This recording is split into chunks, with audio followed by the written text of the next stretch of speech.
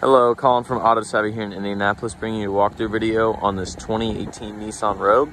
So on the outside, we got the magnetic black paint, which is a nice classic black color. And as we come around to the front, you got the chrome accents on the grille, as well as these cool looking daytime running lights and a little chrome accent on the bottom of the front bumper.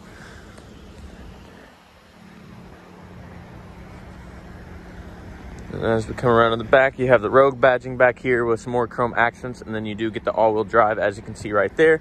So you get that good traction on most terrains, but it's the same on the inside, so let's go ahead and hop on the inside.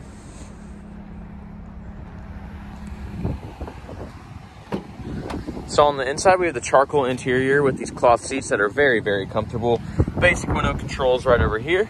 As we take a step inside, you got your drive modes down here, Sport and Eco, your gas button, and then your all-wheel drive lock. You got the flat bottom steering wheel, which has become more common, especially in these newer Nissans. You got your volume control right here. This kind of plays with the screen in between the speedometer. As you can see, it kind of changing right there. You skip song, play more with the screen, talk to the car, your cruise control. Got your little infotainment center right here that does have Apple CarPlay and Android Auto. Air controls right here. Then you got aux port, USB port, and then a 12-volt plug-in along with a little bit of storage. Your gear shifter, cup holders.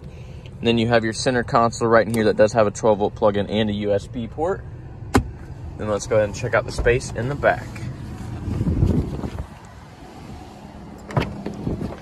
So as you can see in the back, tons of room for your passengers to ride comfortably. I'm about 6 foot and I have plenty of room back here. They also get their own vents, so they always get that good ventilation. And then standard in most vehicles, you have the cup holders in between the seats, or you can raise it up completely for that middle row seat, whichever you prefer. Let's go ahead and check out the trunk space.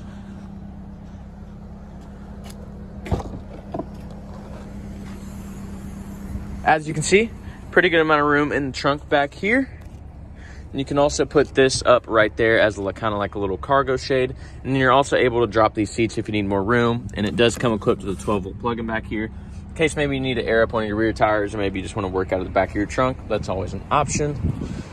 But that is going to wrap it up for this 2018 Nissan Rogue. If there's anything I missed or anything you want further details on, just go ahead and let me know, and I'd be more than happy to do that for you.